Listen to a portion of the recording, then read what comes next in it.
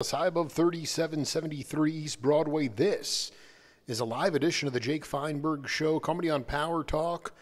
Please go to our website, powertalk.live. Download our free app to your smartphone so you can stream all of our live local programming, including Solomon on Blast, the Jim Parisi Show, and yours truly, the Jake Feinberg Show. And we can't thank you enough for making us part of your day today. And what a high honor it is to connect with a guy who, the musicians, it's vital to create spiritual music or entertainment on the bandstand, but there are many people that go into the cultivation and the programming and the publicity and the promotion of a given artist and their bands. And I got a chance today to talk to a guy who's been looking to spread the word and also inspire by developing good relationships with the artists and allowing them opportunities to perform and inspire people, even in this very constricted time. Not even before pre-corona. I mean, we had you just look at the situation where you have Live Nation, essentially a huge conglomerate now that's taken over a lot of venues. They've remodeled them and made them very formulaic, and they've sort of stripped away a lot of that regional authenticity that a lot of these great venues across the country have had. And they also, clearly have a very narrow view of music and what to bring to the people. But my guest has been navigating these waters for some time, and now we're in completely unprecedented waters, and he's learning to swim like the rest of us. Danny Goldberg, welcome to the Jake Feinberg Show. Hi, nice to talk to you. It's great to have you, man. We have a game on this program called Name That Voice. I'm going to put this in for you, and then we'll come back and break it down.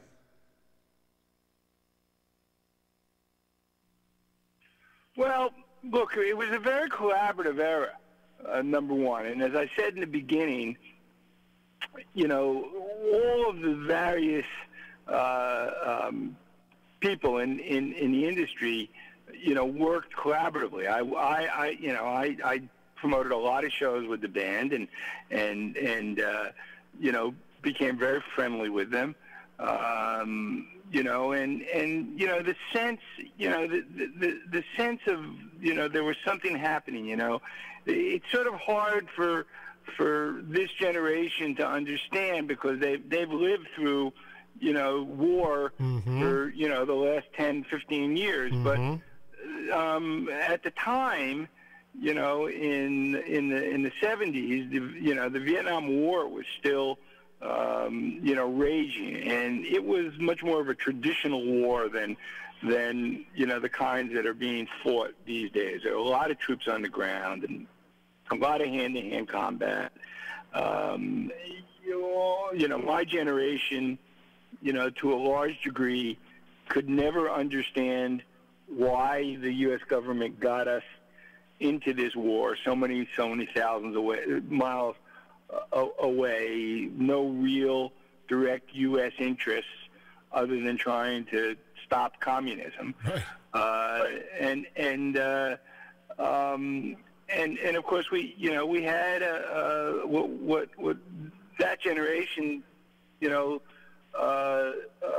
really thought of a wicked president in Richard Nixon, a guy who was incredibly conservative, appeared to have, all kinds of ultra-conservative views, sort of despised the hippies, and the recourse to that for this generation were the talented musicians who, could write, starting with Bob Dylan, and going certainly to Robbie Robinson and the band, and Garcia and Hunter and Weir and Barlow and so on and so forth.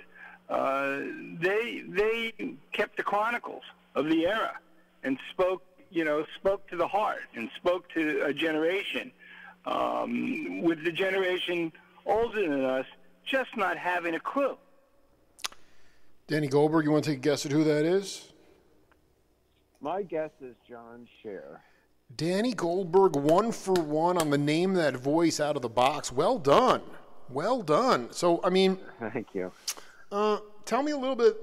I mean, you know, I did 2 interviews with John back in 2015, and you know, I'm just trying to get a ballpark idea of where you fell in as it related to what he was talking about. Were you part of the movement? In my mind, what made music so salient, not even folk music, just message music in general, could have been instrumental music, was that it was truly social consciousness music of the early 70s and late 60s. And I'm just trying to figure out where Danny Goldberg was at that time.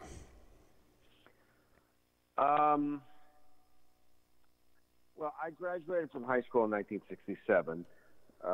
You know, I noticed you have a book about the Merry Pranksters. Is that right? It just got birthed 2 days ago, man. Yeah. So congratulations on that. Thank I you, wrote brother. a book about the year 1967 called In Search of the Lost Chord. Whoa. You wrote a book? Are you kidding me? 1967 and the hippie idea. It came out in 2017, and I'm proud to say the Wavy Gravy had the cover blurb on it. Oh, dude, I love... Okay, so tell me...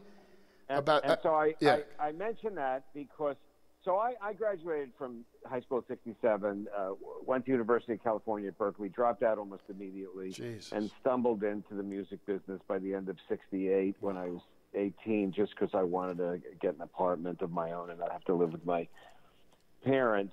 And you know, I got a job originally with the trade magazine Billboard just because through an ad in the New York Times. I didn't know anything about that there was a business. I just knew I liked writing. And that I discovered then that there was a music business, and there were people who could make their living connected to artists, even if they didn't play music themselves. Because I had no musical talent, I couldn't play the piano or the guitar or anything like that. But I loved it, and I loved the culture. Now, to just and you know, I started as a journalist, and then became a publicist, and then later a manager, and I'm 50 years later still have a small management company. In between, I ran record companies, and happy to talk about any of that. But just to respond to what John said, I'm a great admirer of John Scher. He's one of the good guys in the business. I love him so much, man. An honest person, and a unique character.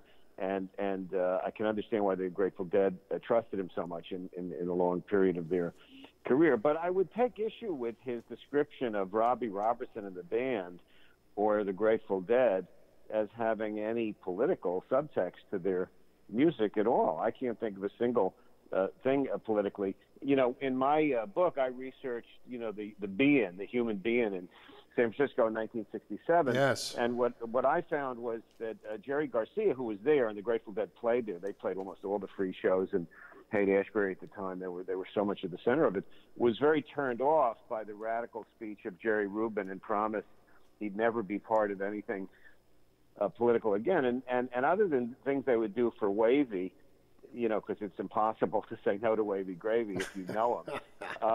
They were not political, and the band never. I can't think of a single political sentence or lyric that they ever had, which is fine. To me, the culture and what we think of as the 60s, the 70s was a combination of a lot of threads. I identified with many of them. I was certainly against the war, and I showed up at anti-war protests, and have been a kind of political activist most of my life on the left. But I wasn't turned on by the organizations that were sort of like SDS, that were movement, the influence of psychedelics, the influence of Eastern religion, peace and love. And I found that music, to me, represented the perfect meeting ground of these multiple strands of the 60s that not only had to do with opposing a specific government policy, which most of the artists I admired did, but also to do with kind of a redefinition of what it was to be a human being, what was important. Were there other things besides what kind of college degree you had, how much money you made, what your job description had? Was there an inner reality? And to me, the explosion of the album culture in the late 60s and early movies provided the best artistic expression of what I was going through. Later on, there were some movies and books and other kinds of art that reflected it, but it was definitely a moment when music was really meaningful, and I was really passionate about the artists that I loved. So I would, as a critic, I would champion them, and then as a publicist, I would publicize them, and as a manager, I would try to give them the best advice on their career, and the label executives do the same kind of thing from another business point of view. So I identify deeply with the different aspects of the counterculture, but I always gave equal importance to the consciousness part of it as to the political relevance. First of all, Danny, just in the last just minute or so, you just kind of started fading out a little bit, and your words are incredibly vital. So just make sure you're speaking into the microphone or whatever it is. Just I want to be able to hear what you. Yeah, I'm sorry. I think I had a plug. No, now you sound great again. You sound great again, so it's fine. My plug got loose. I apologize. Do you want me to re-answer a question? No. This is perfect. I heard what you said. It was just kind of too. I want to make sure that we get perfect sound from here on in. All right. Yeah. I'll just say this. I'm not even. Or there's no disagreement here. There's a couple of songs that Hunter wrote that definitely talk to the collective movement of the dead. Definitely didn't want to be attached to any political message or anything like that. But Ship of Fools, Morning Dew, these are songs that speak to sort of the idea that there was this period of time of collective unity, at least in certain pockets of the country, and here's the bottom line. I'm very close with Mario Cipollina, who was John's brother, and Mario was 13, and we've done several interviews, and he said the real Summer of Love, and I just wanted to know, based on your research and your book, if you've edited this, the real Summer of Love was 1966, because that was no question about it. I completely agree. You could, no. Let me just, and then I'll let you riff on this, because let's just be clear to the audience who might be like, well, what are they talking about? 1967 was the Summer of Love, but at that point, everybody and their mom had come from Chicago and New York, and it had been invaded by people all over the country. But in '66, Mario was walking around with a bottle of government made liquid acid and playing upright bass in a classical high school at Mount Tamalpais, and he had to drop out because the conductor's baton started to look like a fan blade. That was truly the talk about '66 as being the real Summer of Love based on your book and your research. Well, yeah, I think obviously it depends how you define the phrase Summer of Love. So if you define it in terms of sort of the peak experience for the core of several thousand creative people, artists, thinkers, and just sort of people that were an active part of the culture, 66 was its peak in a certain way. And the reason is that it became a victim of its own popularity and success. Right. And the inflection point to me was January of '67, the event I referred to earlier, which is called the Human Be-In. And, the people in Haight-Ashbury, particularly the publishers of the local magazine there called The Oracle, and Richard Alpert, who later changed his name to Ram Dass, and others decided it would be good to have what they call the gathering of the tribes, the different elements of the countercultures, including the Berkeley radicals, the musicians, different people into psychedelics from different areas. And 35,000 people showed up in Golden Gate Park. Prior to that, there'd never been more than a few thousand in any of these so-called hippie gatherings. I'm not sure if the word hippie was coined yet or not, but it was imminent. Right. So the media then kind of ruined it. On the one hand, it was destined for this energy to be transmitted globally through the media, and it created. I was living in New York. I would never have known about any of these things if it weren't for the media. But, suddenly this little neighborhood that really was comfortable for 2,000 or 3,000 people was inundated, like you just referred to, by the next summer, 100,000 people invaded because they'd read about it, and exploitive people like, pimps and drug dealers gravitated to take advantage of some of the young kids who didn't know what they were getting into, and and advertisers were suddenly trying to use the fashions of the counterculture and the language to sell products. And it was so the external symbols like long hair and tie dye and beads and like hippie language, like "Hey man, how far out." Yeah, dig. Yeah, they right. were drained. Yeah. They were drained of meaning because they became just another sort of fashion statement. And the inner impulse to be alternative, to really redefine what it meant to be a human being, and to have a different set of values, was subordinated in the public eye to these external symbols. So it was a very brief period to me. That's why I wrote it, when sort of idealism was still bigger than the exploitation of it. So I think why people say, so the Summer of Love, in the public mind, what the media describes as the Summer of Love, which kind of starts with the Monterey Festival in June of 67, was the end of something, not the beginning of something. It was the destruction of a counterculture, and it was, as the Diggers said, a radical counterculture group said, it was killed by the media. And there was actually a ceremony in Haight-Ashbury in October, by the end of 67, that they called the Death of Hippie, where they marched an empty coffin through the streets and symbolically buried this concept for those in the know. I mean, it lives on in movies and sitcoms and Sure. and all that sort of a thing. It influenced music. The values resonate to this day on things like the environmental movement. Silicon Valley was created mostly by people that were inspired by the hippie movement and so on. But the physical location of Haight-Ashbury and the specifics that created it, were destroyed by its own success. And so therefore people look back to the previous year of 66 as this innocent time, because there was no media. It was just a few thousand people trying to do something new without being self-conscious, without thinking about money, without thinking about being in the newspapers. So that's why the inner Summer of Love was 66. The media Summer of Love was 67.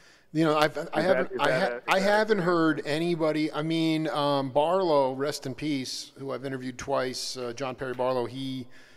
He also made this allusion to, oh God, I can't even do justice to it. But yeah, there was that whatever sort of regional, because at that point, Big Brother, the Warlocks, Jefferson Airplane, Quicksilver. That in '66, those bands had already kind of. I'm not sure if they had gotten albums together. I know Santana didn't, but they had definitely. The Airplane released their first album in '66 with a different singer. Grace Slick's not on the first Jefferson Airplane album. It was a woman named, I think, Signe Anderson. But so they had an album in '66. But the first album by Jimi Hendrix, by Big Brother, by The Doors, by the Grateful Dead, by Velvet Underground, by Pink Floyd, and by Sly and the Family Stone. Those all came out in '67. They came out in '67. Chances are they were being cultivated in '66, right? I mean, they're correct. Yeah. So of course. Yeah. It So takes a while. You got to. Yeah. Exactly. I mean, so I mean, like Ken Babbs told me so eloquently, and it's in my book. In '67, like you said, with this torrent of people, sort of, I don't want to say posers, but people that were just got hip to it through the media. They came, flooded San Francisco. Babbs said the original pranksters went underneath the concrete and went up to Oregon at that point. So this is exactly. And a lot of the musicians moved to Marin County or. Yeah, at one time, in '66, the members of the Grateful Dead and the Jefferson Airplane and Big Brother and the holding company all lived in that neighborhood. Exactly. And it's a neighborhood of like 40 square. Yeah, no, what I wanted to say was that this is the question for Danny Goldberg, and because it's interesting, I wish I had talked to you before I published the book, but really the thesis, and it's not something that's, dogmatic in any way, but I'm basically making, and I was born in '78, so this is all before my time. But Wavy and I have a very deep bond, and I've earned his trust, and we have a lot of street cred together. And he considers himself a teenage beatnik. I mean, at the time, Third Stream poetry, I think, came out on World Pacific, and he was still known as Hugh Romney. He was the first one to do poetry with a backing jazz band. He had guys like Jackie Byard and Don Ellis coming up. So tell me explain to me how the Beats and then the Pranksters basically set the table for. My argument is this: that like bands like the Grateful Dead, because of the acid tests, which took place for 2 straight years, almost every weekend prior to it being illegal, it gave them somehow an organic fan base already. Though they were known as a hippie band for better or for worse, or a tripping band.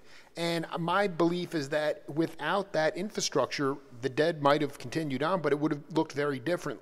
Because it's proof in the pudding. Because by the early '80s, as the Dead got older and started to sort of waver a little bit, their audiences got younger.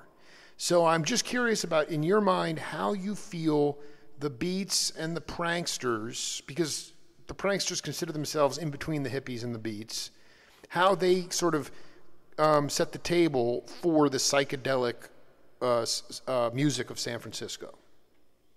Well, first of all, these are just my opinions, obviously, and no two people have exactly the same take on these things. And just to make it clear, although I'm older than you, I'm not old enough to have really been central to these events. I was in high school. I was mesmerized by them. It inspired me, and it kind of formed my aspirations, because I was coming of age during that time. But I only got to kind of know people, a little bit later, starting 69 around the Woodstock period is when I'm finally actually meeting people. But there's no question that Jack Kerouac, for example, there's many quotes from Jerry Garcia who says, reading Jack Kerouac was the bond between him and other members of the Dead, and that formed, the way he thought about himself. And Dylan also, in Scorsese's documentary, No Direction Home, talks about how reading Kerouac and Allen Ginsberg, immediately made him feel there was sort of an intellectual home for him, and that he, as he said, he wanted to be one of that bunch. So, these were some amazing people who emerged. Just to talk about the Beatniks first, because, they came of age and they emerged into the public sphere in the 1950s when the American government was far more conservative than it was during the time John Scher was talking about, or I would argue more conservative than it is today. It was the peak of McCarthyism. You had only 3 television networks. You couldn't even show a man and a woman who were married sleeping in the same bed in a Hollywood movie. And Ginsberg comes along in 1955 and reads Howl, and it becomes this phenomenon. It's one of the very few gays that were even out of the closet. I think James Baldwin and Gore Vidal were probably the only 2 others in the literary world at the time, and just an incredible breakthrough of consciousness that created sort of a cult following, mostly at universities or in bohemian neighborhoods like Greenwich Village. So that percolated to the point that when the next generation, people like Bob Dylan and Jerry Garcia, are coming of age, they can look to Allen Ginsberg and Kerouac and others, as signposts. And it's no question that the folk music scene also had this arc that had gone back certainly to the 30s and 40s with people like Woody Guthrie and Cisco Houston and all that. Then there was sort of the blacklisting period that excluded people like Pete Seeger from the mass media. Absolutely. And they're in an underground culture similar to the Poets. They're playing at children's camps or tiny little coffee shops that can never get on television or the radio or anything else like that. And then the young Woody Allen and the young Bill Cosby are playing in these clubs in Greenwich Village, the same clubs that folk singers were singing in, and they were all smoking the same dope, and often had similar, went to the same parties and having all night conversations, and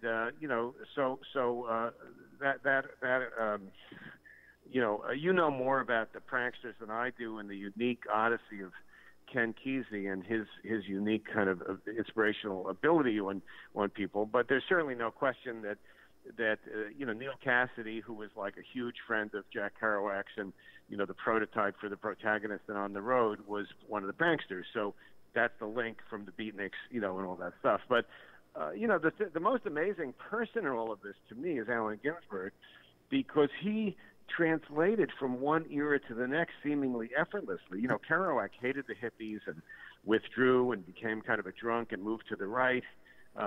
Gary Snyder becomes a Buddhist and, meditates and is more isolated from society. And Allen is a major character of the Beatnik movement, a major character of the hippie movement. He was the MC of the Be-In. He took acid with Tim Leary and with Ken Kesey. He was friends with the Beatles and with Bob Dylan. And then he continues on to be an important person in the society until he passes away in the early 90s. He's like one of the most extraordinary people to me in American history in terms of the quantity of places where he had cultural influence. No, well, I mean, have you ever seen that? It's one of my guiding principles in journalism and dialogue is the firing line episode. It's on YouTube of him and William F. Buckley. Correct, fantastic. It's truly one of my. I mean, I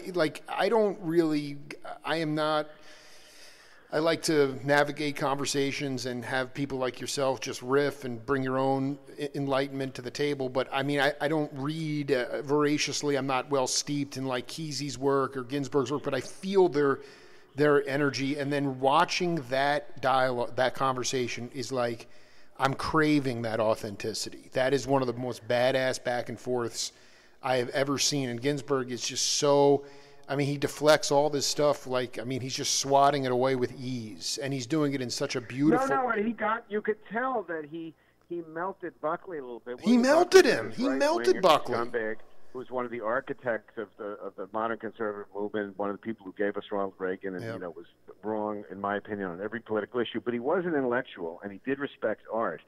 And exactly. Allen had so many different talents, one of which was he had an encyclopedic knowledge of poetry. He knew all of the older poets, Keats and Shelley and William Blake and W.H. Auden, and he was a literary savant in addition to all of his other things, and you could see Buckley respecting that. Exactly, dude. I love that. That should be shown in every journalism class in the world. That to me is the ultimate in two people with very different viewpoints. And what I did like about Buckley is that it wasn't like a zombie sort of like conservative that we have now where it's just non-thinking, it's stick your head in the sand.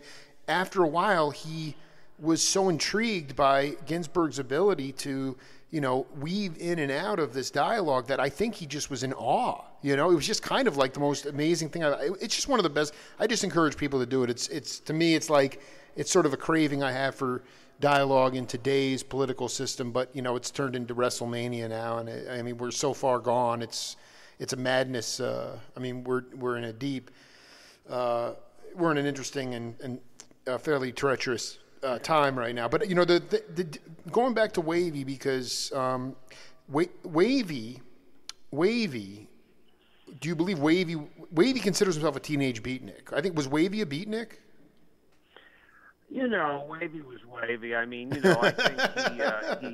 he was Hugh Romney first, Yeah, he was. When I first heard him, there's a station in New York called WBAI, which still exists, but it's a different kind. Oh, I know when it used 60s, to be. Yeah. But in the late '60s, before there was so-called FM rock radio, when I was in high school, there was this late-night show on BAI that was the only way you could connect with any of the stuff. Dylan would go on there and play a song, and there are many, all the yippies would go on there and talk. And Hugh Romney was a regular on this midnight show. Guy who hosted was named Bob. Probably as a teenager, at least knowing beatniks, he certainly was friends with Ginsberg. But again, Ginsberg transcended all these eras, and he came and he was he was certainly he was there in a way that very few 60s people were. He was a little bit older and had a little deeper connection to the beatnik tributary. And also like which chronicled in my book is just the mere fact that like at the Gaslight Theater that was run by John Mitchell, at first it was Mitchell was steeped in poetry because that was the beat time, and Wavy was one. Let's get music behind, some folk acts behind, or comedy behind the poetry. And I mean, he was really one of the first. I mean, he would open for Coleman Hawkins. I mean, it was insane to think that you'd have like acoustic, bop jazz. Wavy was the catalyst for that, and he doesn't get a lot of credit for that. But there are albums on World Pacific that are like $40-$50 albums of him riffing poetry with jazz bands behind him. Ferlinghetti was doing that. Marty Ballin talked about going into the basement of his parents' house, and they were celebrating the King and Queen of Reno, who were these famous beats. And there's Lord Buckley riffing poetry with a black jazz band behind him. So it was very, and a lot of those guys aren't here anymore. So most of them, I don't know if anybody's around anymore from the beat era. So it's just hard to. David Amram is still alive. David and I are deeply. It's funny. I've talked to him a lot, but more about being on the bandstand in a jazz setting with Junkies and whether it was an inside. Here's the thing about Danny Goldberg, though. You, if I heard you correctly, you went to UC Berkeley, but you were a Bay Area cat. Is that right? No. I was in New York. No. I grew up in New York. But you went to college at UC Berkeley. I got into college there. I went to high school. I was already taking acid in high school. I was mediocre grades, but I had very high SATs. I was a good test taker. Oh, that's great. And the person at my high school said, look, just apply to Berkeley because they only look at the SATs. It's the only good college you're going to get into because anybody who looks at your grades, they're not going to want you. So I'm not sure if that was true, but Mr. Brower, I look back on him with a certain amount of resentment of giving me such a limited suggestion. But the truth is I got in. Yeah. I went there, and I only went to 1 week's worth of classes. All I wanted to do was take drugs. I'm not proud of it, and it's nothing I would recommend to anybody today, but that's where I was when I was 17. So I came back to New York within a few months and just entered the workspace. So I had virtually no college education since I only had 1 week worth of classes that I went to.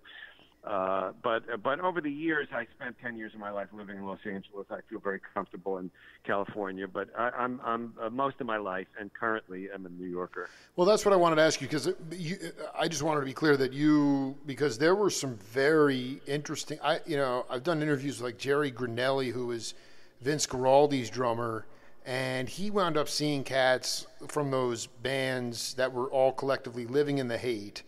Around the time that you dropped out of Berkeley, at these very interesting clubs, people playing incredibly weird space rock kind of music, weird music. And I just wonder, when you went back to New York, did you go? I'd like to think, there's two things that I'd like to think I would be doing as a journalist if I was around and as a career in the early 60s. I pray that I wouldn't have been calling Coltrane's music, the modal music, hate music, because that was what a lot of journalists were calling that music. And then the other thing is, my dream is that I would have been going to the East Village, to Slugs, to see all these incredible masters of spiritual jazz playing hours and hours and hours at night. And I'm just wondering, when you went back to New York and got involved in writing, and that, where were you hanging out in the Bohemian enclave of the West Village, or were you going to Slug? Where were you going? First of all, I had to make a living, and so I was working for trade magazines and then for rock magazines for the first few years. So, my purview was pretty much about people who put out records. In terms of my personal taste, other than just going to wherever I was invited to and what I thought was cool, I still had a hankering for folk music. And so what happened in the early, 69, 70, 71 period is there was a guy named Sam Hood was running it. And so, for example, the young John Prine, before he got his first record deal, Chris Christopherson, Steve Goodman, and Loudon Wainwright III, those artists, seeing them in a little club, that was sort of when I didn't have an assignment, or I didn't have a party I was going to or something like that. It was just like, where do I want to go?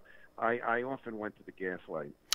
So you did go to the Gaslight. So I'm curious, though, like, Yeah, but not when Bob Dylan was there 5 years later. Exactly. No, so this is phenomenal. This is, exactly. Next generation. I get, that's perfect. Actually, it's interesting to know with the Gaslight, it was still folk aesthetic. There was no trap drum set in there at that point at all. It was just no. So, I am curious though, because the thing about that, Bill Graham was able to monetize the scene, because as we know, hippies, and as Mickey Hart said at one time, at one time in the Haight-Ashbury, everybody was an artist, and artists don't necessarily know how to monetize what they do. Graham was able to monetize that region and do it in a very interesting way, because he'd have the Sons of Champlin, the Preservation Hall Jazz Band, and Sly and the Family Stone all on one bill. 3 different types of music in a live setting.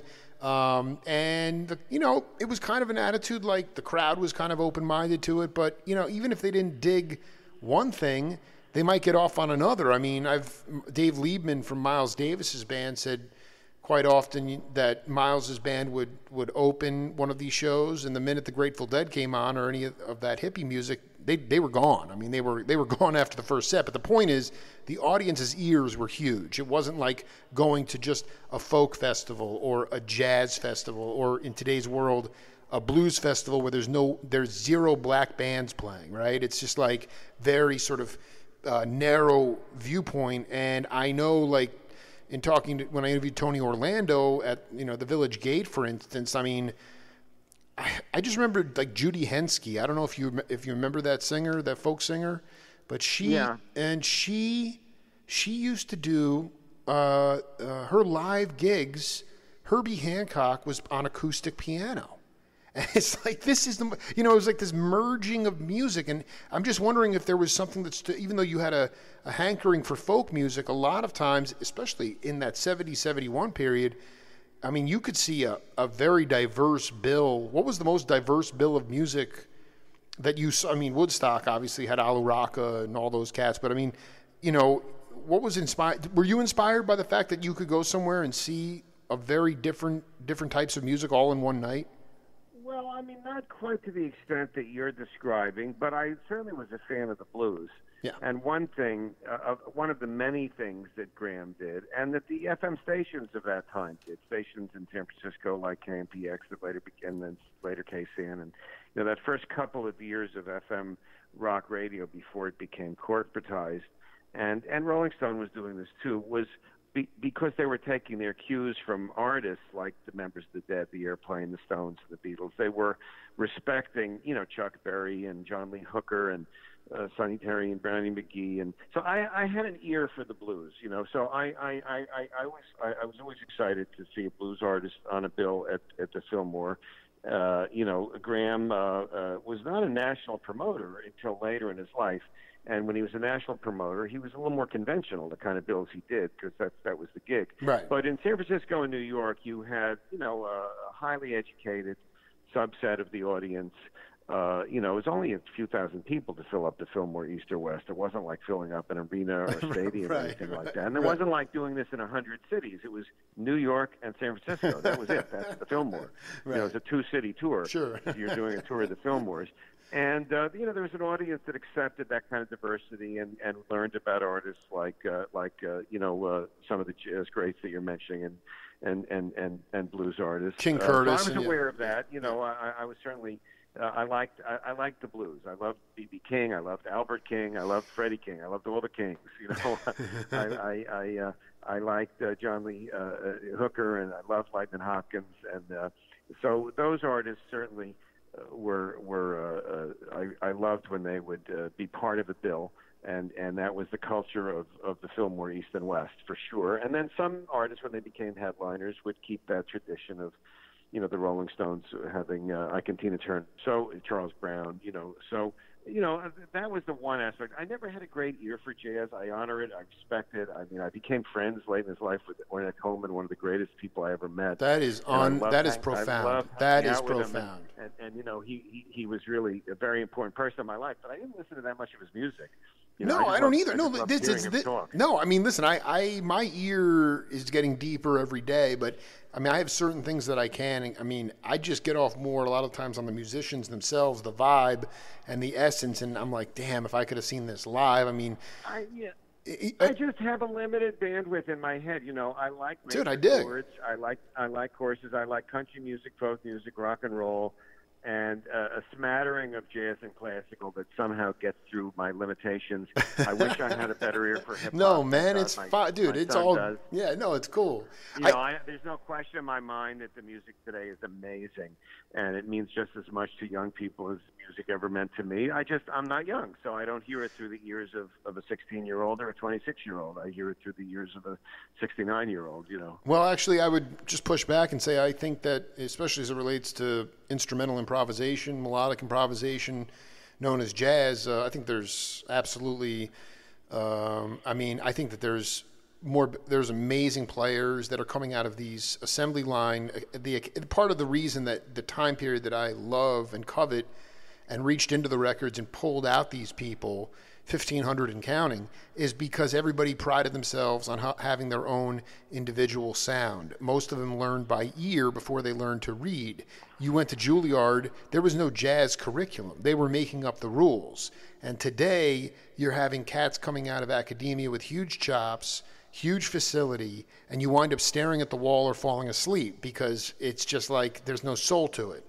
And so the blue... I have a lifetime obsession with the concept that God doesn't turn off the faucet just because I got older. I think that It depends how old you are when you're listening to the fucking music. That most of us are most deeply affected by music when we're in our teenage years or early 20s. That's certainly the music that most deeply affected me. But just because I loved Country Joe and the Fish when I was in high school, and I still get a certain feeling when I listen to certain songs on those first couple of albums, I don't really think objectively those are great fucking records. And just because wasn't a kid when Kanye West came along doesn't mean those aren't great records. I just didn't have the ears or the headspace to process it because I was a middle-aged, guy, So I think every generation produces great music. I know what I know. There's most music I don't know. And as I get older, I still work mostly with older artists. The artist I've worked with the longest, last 20 years, is Steve Earle, who's I divide my time between managing artists and writing, and the management company is Steve, who's a few years younger than me. I think he's an incredible genius, and I love the kind of music he makes. And the Waterboys, same kind of generation, and some other people like that. So I'm really proud of those artists, but I don't kid myself that they're going to reach teenagers. Why would they? I didn't want to listen to my parents' music when I was a teenager. Tell me about my first book, entitled The Cats Volume 1, on the Bandstand of Life with Master Musicians, is excerpts of my radio interviews with about 24 musicians. In the middle section, I reached out to this cat. I realized at a certain point last summer I didn't have any peers in the book. They were all graybeards. And I reached out to Neil Casal, and I said, hey, man, I'd really be honored. We did 2 radio interviews, and take a look at these excerpts, and if you're cool with it, I'd like him to be in my first book. And he was like, man, he's like, this is so hip. I'm down. And so he couldn't figure out how to electronically sign something on email, so he snail mailed me the waiver release form. And 10 days later, he tragically left us. And I was watching, I went to the West Coast Memorial concert for Neil, but not the one at the Capitol Theater in Portchester. And I saw Steve Earle come out and give a great performance. There were so many great performances that night, but I recognized, or I read somewhere, that Steve wasn't necessarily he didn't know Neil that well. They weren't super close, but he was totally compelled to perform that night. And I was wondering if you could talk a little bit more about why he was so driven to do that. Man, I just don't have a useful answer, unfortunately. But he's he's a Renaissance guy, Steve. He's written novels. He's been an actor. He just nominated for a Drama Desk Award for music in an off-Broadway play that producer at the Public Theater. He listens to all kinds of things. So yeah, he's in his own bag. He makes his own. It was his muse. Nothing would surprise me about him. He's one of the smartest people I've ever met. What was the in your mind? You work for trade magazines, but can you? I'm very much into free form improv. I mean, this whole interview, all my interviews are like this. They're not scripted. And I try to put people in a position where, I put stuff in their wheelhouse. But can you talk about a time early in your career when you were given a real responsibility, didn't necessarily even have a lot of applicable experience to be able to figure it out, and you had to improvise on the fly, and it really set your career off in a real positive direction? Well, I think that would describe my entire career. Yeah, but over time you get a reputation. I'm saying when you were unknown. As I go along every single day. I was so lucky to enter a music business culture where young people were needed because older people just didn't get things the same way 20 years later young African Americans entered because of hip hop, being so different from conventional R&B. And, I had no idea how to write an article, do an interview. Later on, I had no idea how to do publicity. And, I just tried to learn from people that seemed to know what they were doing and learn from my own mistakes. But there's a website called Rock's Back Pages that collects thousands and thousands. They're based in England, but, they collect all of rock journalism over the decades. And somehow there was a magazine called Circus Magazine that I became managing editor of in 1970 for about a year, and I would write about that is the most amazing time. I would write about a lot of the magazine too because we didn't have a budget for. So there's about 20 of my pieces that are on this website there, and I look back at them and it's like, oh my God, I never rewrote anything. It was just all stream of consciousness. I love whatever was in my head at the time. Get it done so I could go out and try to meet somebody, at a bar somewhere, and it's just, some of them make me cringe. I take writing much more seriously now at this point in my life, but in those days, the idea of personal journalism was fine. You had people in New York Magazine like Tom Wolfe who were kind of breaking through boundaries of what was an acceptable narrative, and the Rolling Stone writers would often write in the first person, and you could just sort of, there was no internet then, so people were buying magazines, and there were a lot of them, and you could, that's the period in which people like Lester Bangs and Richard Meltzer and Nick Tosches, emerged, with very personal styles. So I was nowhere near as good a writer as any of those guys, but I was committed to the idea of being real, and that's something I still try to do in my writing and in life. It's the only kind of way I know how to connect with people. I mean, first of all, going back, starting my journey 9 years ago on the radio, I cringe when I listen back when I didn't really have my voice, and I am trying to tell these great masters of music. I know what I want to ask, but I'm too insecure to say it. But can you talk about a specific personal journalism, Danny Goldberg stream of consciousness riff that stands out? Maybe it's not something you necessarily look at now as one of the greatest things, but at the time it actually got good feedback on it. Like you said, people would write in, make comments. I mean, I love the whole idea of everything is so scripted today, and we hang on all these words, and we live in this litigious society where everything has to be, sort of vetted, and then, there's this headbutting over mincing of words, and it's like, just tell me about, in 1970, something that you can hang on to that you remember where it just flew through you from the heavens. Well, listen, first of all, again, I push back on any notion that things are not as good today as they were at any other time, because it's all one. It's all part of one reality. I'm a be here now guy, and the present moment is always so filled with insecurity and uncertainty and worry, and the past always looks so polished and perfect because it's static and encased in the amber of one of the high points for me is that I interviewed Van Morrison in between the release of Astral Weeks and right after what was it? Oh God, the breakthrough album. It was Honey. What was it called here? No, it was before Tupelo Honey. Tupelo Honey. Yeah, no, that's not what I was thinking of. St. Dominic's Preview, or no, it was before that. I'll Moondance.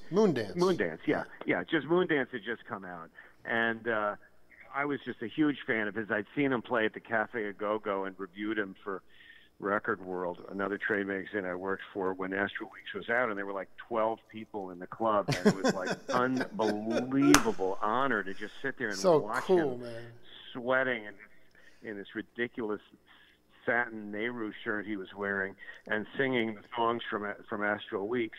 And I met his manager, and she thought he would like me, and I went up. He was at that time living in Woodstock, and did an interview with him that a magazine called Jazz and Pop printed.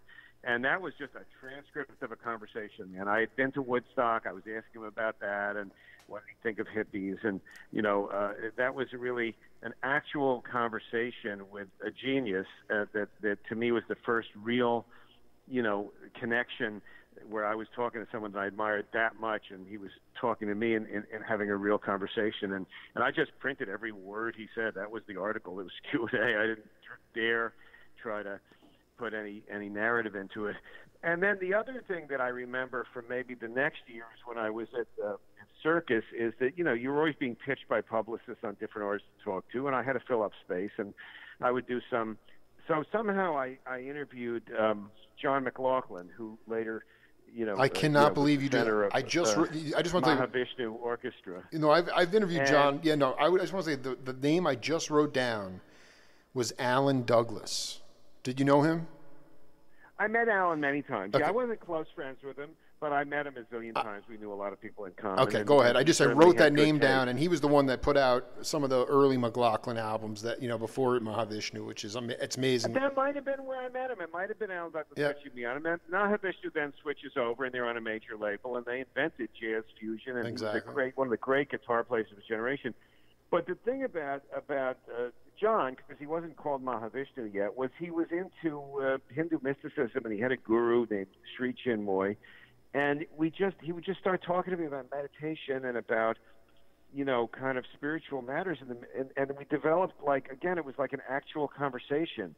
And I would always try to interview him whenever he put out a record, and we would just resume the conversation. And it validated for me, that if somebody could be in a band and be a great musician and, like jam with Jimi Hendrix or people like that but is still trying to think about things like meditation and being a vegetarian and kind of meaning of life stuff.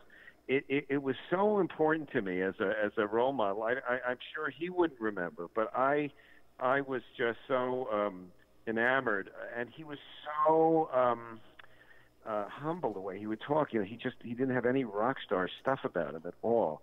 So those were just two things that meant a lot to me personally. And then finally, these folkies, I felt I was a champion for this little scene. Dylan had moved on. Folk wasn't cool anymore. But I just thought Loudon Wainwright III was like one of the greatest artists I'd ever seen. And to have been able to write a review that was sort of quoted in ads for his first album. And then to this day, I'm a fan of Loudon's. And, of course, now ironically, one of my clients for the last 10 years has been his daughter, Martha Wainwright, who wasn't even born then, but who's an incredible artist in her own right. So, those are some connections from them that, as we are speaking now in the moment, pop into my mind. The thing that I kind of usually am asked about in talks like this is Woodstock, because I reviewed the Woodstock Festival for. Well, I don't want to go there. We're only listen. The reason what just went down, me writing down Alan Douglas's name a minute before you mentioned John McLaughlin, and just so you don't think I'm just blowing hot air, I want to put this. You think that the cycle of, like you just said, every time Be Here Now, every time every time has its own cherished things. What you did every time that you had those cyclical conversations with John McLaughlin, I picked up on that lineage in this century, and I want to play this for you right now, and have you listen to this and recognize that that this is ultimately why I do my show. So take a listen. discipline of meditation and yogic practices. And at some point, probably about a year after I became a disciple of Sri Chinmoy, things were going very well. I'd already, Mahavishnu Orchestra was running. We were enjoying just phenomenal success. Not just musically, but commercially too. This was the biggest surprise of all. And one day, my Guruji, he said, so, Mahavishnu, the disciples need to eat a good meal and cheap. So why don't you open a restaurant? so that's what I did, and it was in Queens. And that's why I learned to cook Indian food. Not very well, but I got better as time. I cannot wait to have. Wait, hold on for a second. Did you? I still love to do it. Yeah, go ahead. The thing is, it was. I had to make basically a good meal for $1.50, and even in 1972, that's a tough call. And basically, so I was just losing money every month. But it was what I considered part of my divine duties, for want of another word. And I was very happy that it helped people who didn't have much money to come and eat very cheap and good food, vegetarian. In any event, I kept it going for about 2 years, and but it got heavy for me in the sense that I really couldn't take care of it. I was touring all the time, and so I had to allocate, responsibility to different people, and in the end, after a couple of years, I said to my guru, I said, Guruji, I'm really having a problem with this, And he said, well, it's okay. He said, you've learned enough, I think, from that experience. And so I gave it away, actually, the restaurant. I gave it to him.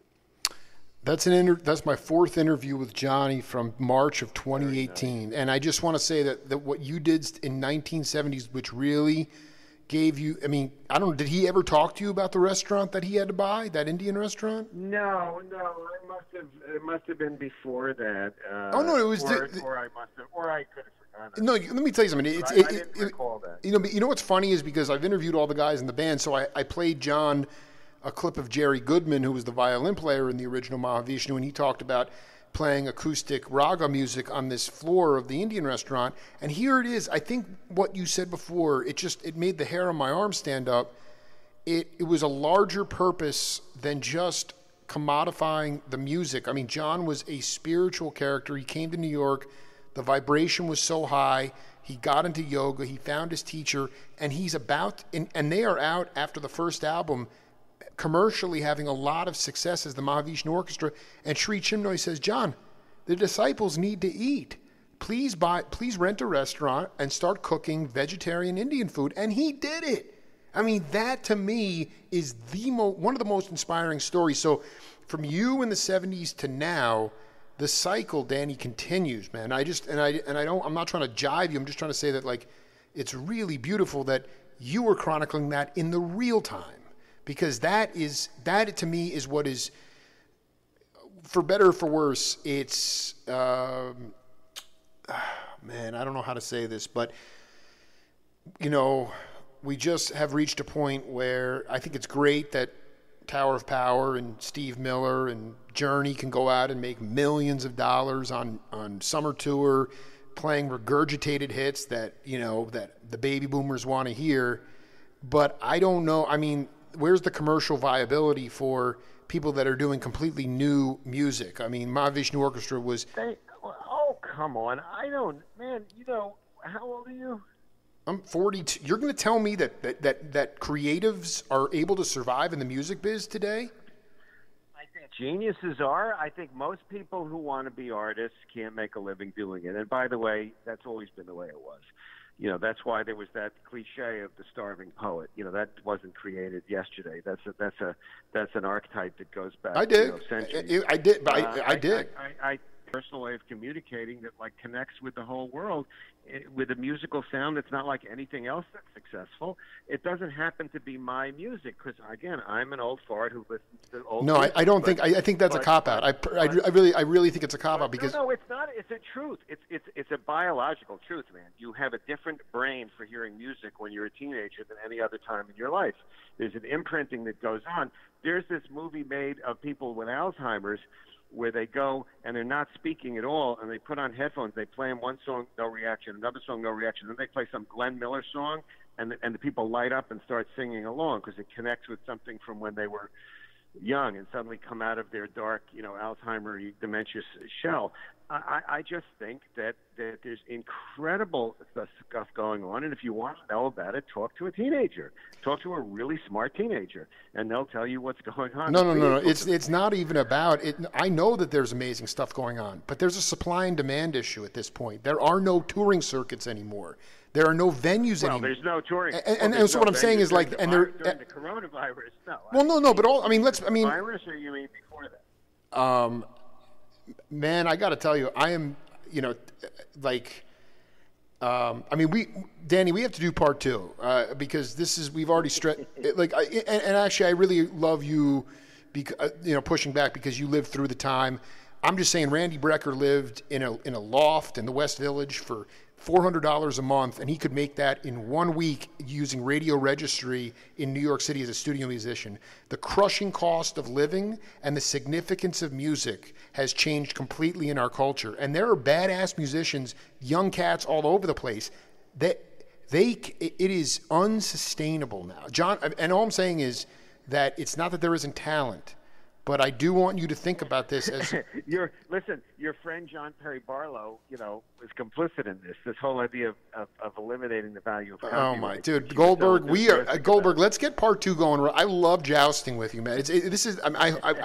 I got another interview right now, but can we do set 2? Yes, let's email me. We'll figure it out. It's really a thrill to talk to you. You're alive and smart, and it means a lot to me. Have a great. Yeah, love always, man. Be safe, man. We'll continue. All right, Bye-bye. man. Be cool. And we'll be right back with Taylor Rose right after this.